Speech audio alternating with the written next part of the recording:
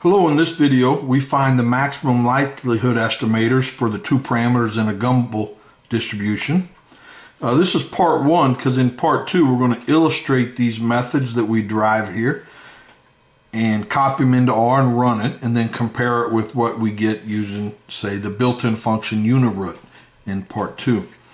We're going to derive the maximum likelihood estimators first. So the density of a Gumbel distribution is a two-parameter distribution, or density, mu and sigma. But now those aren't the mean and the variance of this distribution. It's just the shift parameter and the scale parameter. And this is the crazy formula for the density of a Gumbel.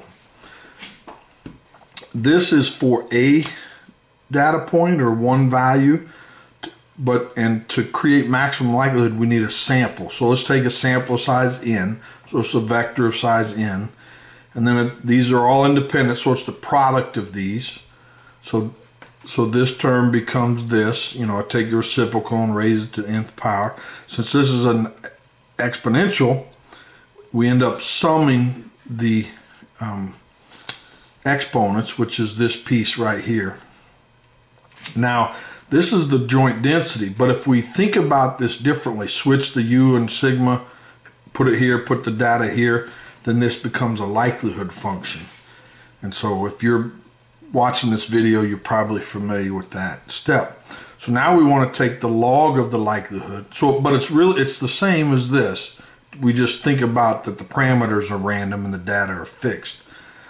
So we call the log likelihood L, which is the natural log of the likelihood. And so this becomes this. So, you know, the minus n comes out front, log of that, and the e goes away, and we just get what's in the exponent here.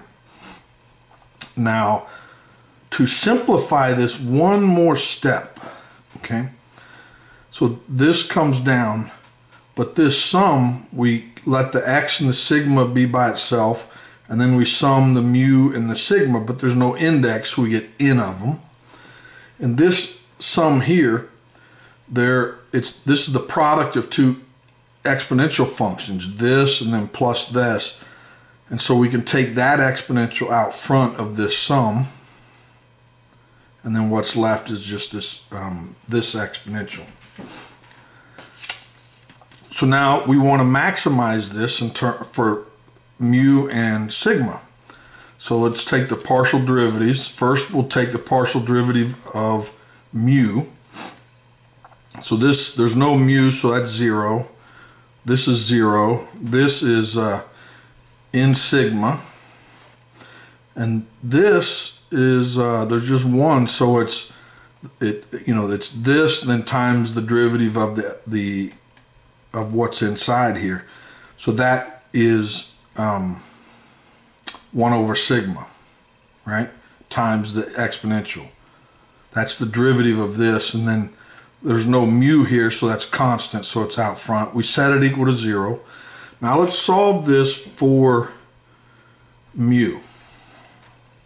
So now, if we multiply everything by sigma, that gets rid of that, and then we take this to over here, and then divide by this piece. Or, I'm sorry, this sum, because we want to isolate mu by itself. So this, we subtracted this over, we get this, and then we divide this over and we get this. Now let's take the log of both sides, and if we take the reciprocal of this, then it's a -1, and it can be brought out front of the log, and then we multiply it by the sigma, and that's what we get here. So this is our estimate for mu hat. So this is one of the equations that we have to solve. So now let's take the partial with respect to sigma. So here we get minus n 1 over sigma. Here, now I like to take this up to the top and make it sigma inverse. So then when we take the derivative, that -1 makes that a plus. And then the sum of the xi's, I'm just going to call x bar n, so this is the sum of the xi's, and then we get -2, so sigma squared. And then here it's the same. We take it up to the top. Or at least that's the way my mind thinks. Take the minus out front and then -2, but we take it down, we get sigma squared, and the mu is a constant that stays there. Now here, this is going to be the product rule. So the derivative of this is this piece here. So that we get the same exponential back, but when we take the derivative of this, we have to take the minus up, so it comes out front. That's where that minus mu is, and then we get sigma squared. And then it's times this, and then we get this, which is this, times the derivative of this. But when we take it up, there's a minus that comes out front. But then we take the derivative of this, and we get that xi. That's what this little piece here is. But then we get that sigma squared, which is here. Right? So we get this piece here. Now we set it equal to 0. And now what we want to do is maybe get this equation in terms of sigma by itself. Okay? So the first thing we do is take everything times sigma squared. So it gets rid of all of these, and then there's 1 in the top. Right? So that's where we get. So that's what we get here, right? And then we get minus x bar squared. But here, so we get rid of the sigma, we got n, but we're sticking in mu, this mu for this mu. So then the minus cancels with that, and we get sigma log of this. Now, this is where it gets crazy, and I'm not going to go through every little step, but so when we substitute mu in here, then we get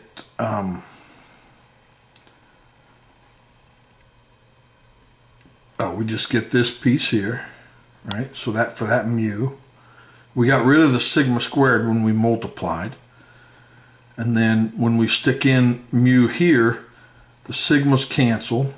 Then we raise that over, and the e and the log cancel, leaving just the exponent, which is this. But yeah, and then we have to take the derivative.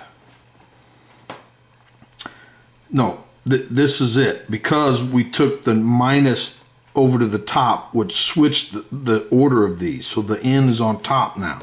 So that's what this is. And then we take it times this, right? And then it's plus. And then we have to do the opposite. Then we take it, then the sigma's gone, but when we stick in this sigma here, we get this again, and then there's no mu here, so it just comes down, equal to 0.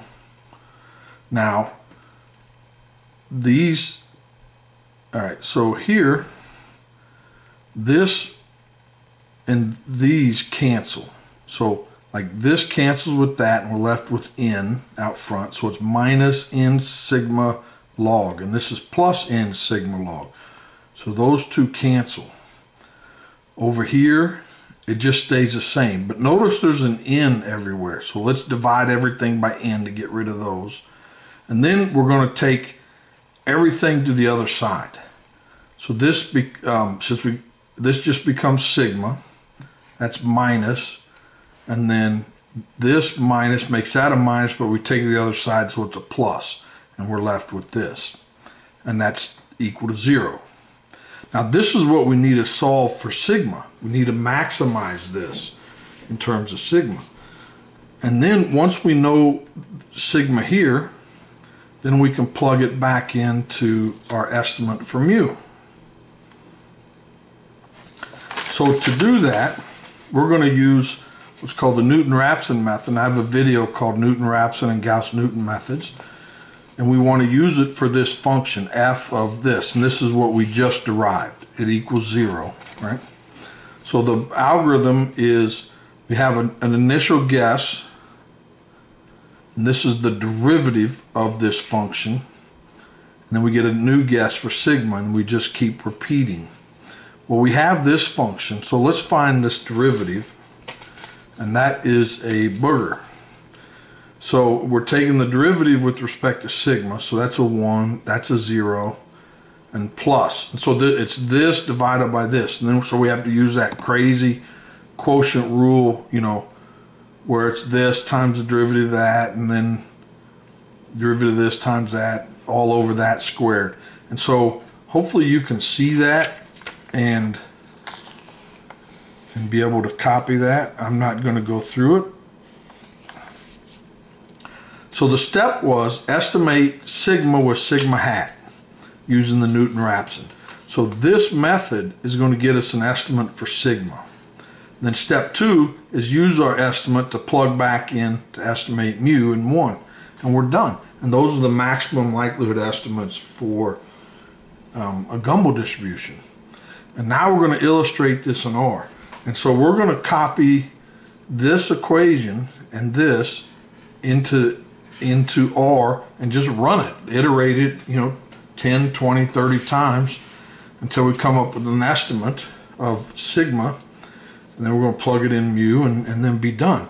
But the cool thing is we're also going to compare this Newton-Rapson method with the unit function, the built-in function in R. And of course they'll come up with the same thing. But it's kind of cool to have that program handy. So anyway, that's all I have for today. Hopefully you enjoyed that. I sure did. Please like the video and subscribe so you don't miss the next one. Thanks. Bye.